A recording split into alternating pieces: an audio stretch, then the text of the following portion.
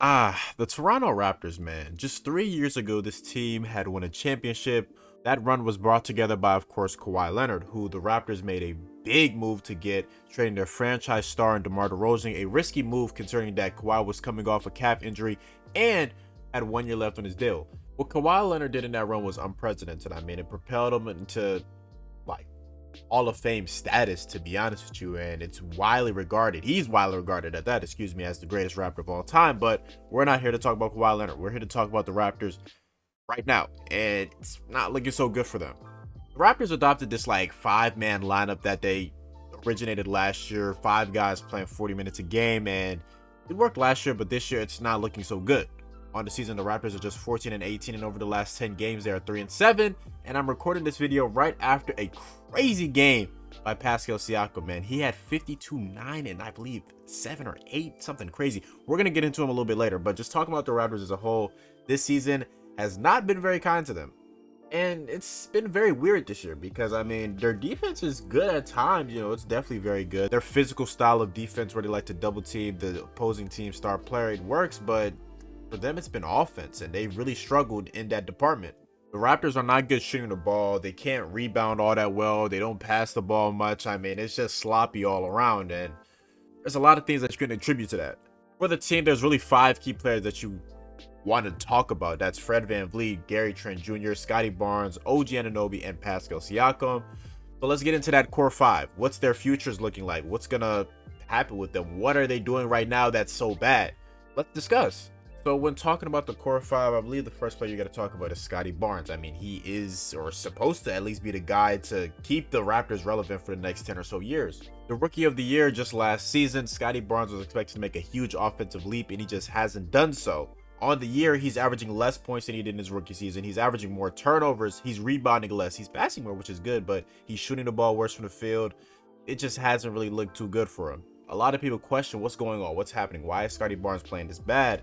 And I mean, the dude's only 21 years old, so obviously that's not his final form. He's going to continue to get better and better and better and better and better. But you can also attribute this to another player still in the show from him, and it's a good segue to talk about Fred VanVleet.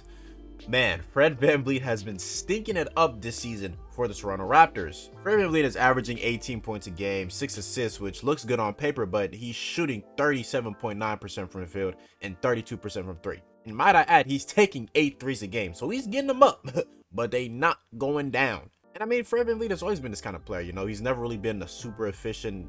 That's just because he takes a lot of threes. I mean, over half of his shots are coming from the three-point area. He's not someone with a crazy good handle. He can't really finish at the rim well, and I mean, it's just all types of bad. But you can't hate all the way on Fred VanVleet, man. He's one of the greatest undrafted players we've seen in NBA history. NBA champion, all-star, signed a big, like, $80 million contract. But I just believe it's time for Fred VanVleet's time to come to an... Does that make sense? It's time to trade Fred VanVleet. I mean, it's pretty obvious, but the biggest question is, where do you trade him to? I mean, looking at the teams, what team could really use his services? Get some teams. I think maybe the Pelicans. You can probably trade him to the Clippers. Celtics, maybe the Bucks. I don't know.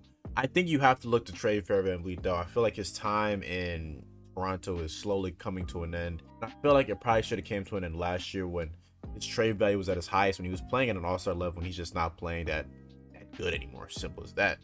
The third person I want to talk about is OG Anunoby, and just talking about him really fast, I mean, he's having a career year. He's averaging nearly 20 points a game, and he's, I think, is to be the leader in the Defensive Player of the Year voting. I like OG's game a lot, man. He's gotten better each and every year of his career. He has battled injuries, though, which is pretty sad to see, but I mean, he's been able to get over that. I mean, he's been able to continue to be that monster defensively while continue to evolve his offensive game and get better.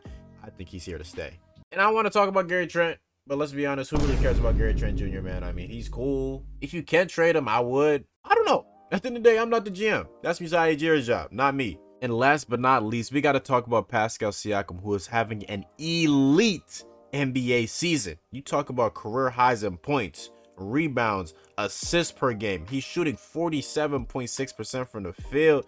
He's playing at all NBA first team level.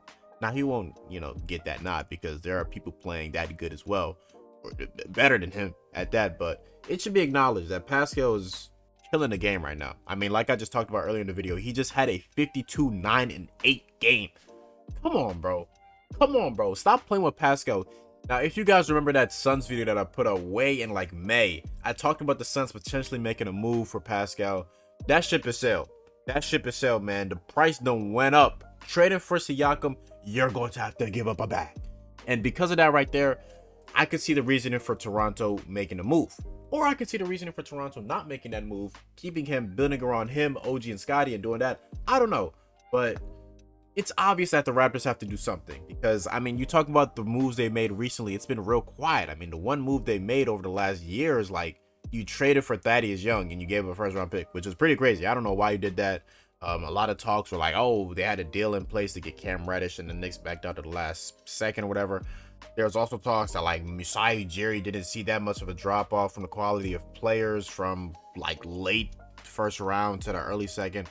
I don't know, man. Look, long story short, we know the guys on this team that have value. Do the Raptors rebuild? Do they retool?